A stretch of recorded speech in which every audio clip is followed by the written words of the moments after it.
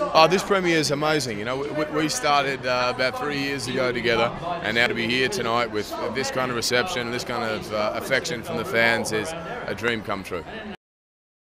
Look, I think as a mature Thor, you know, like we've seen him in Avengers, and now he's been off, you know, the cleanup in the universe. All the enemies of Asgard have been running rampant over the world and the universe, and he's had to go and you know, arrest those individuals and tidy things up. And so there's a battle-worn sense to him, but we're in for a pretty exciting journey on this one where we pick up.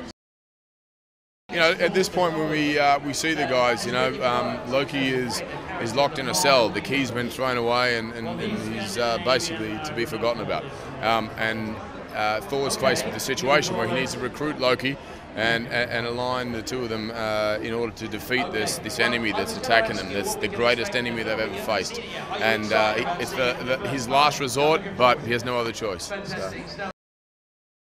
The feedback that we've been given has been that it's funnier, the action's bigger, the drama's bigger. It just keeps going, and a great continuation from where Iron Man and Avengers and Captain America all left off. You know, and I think that's what's special is all the films seem to flow into each other nicely.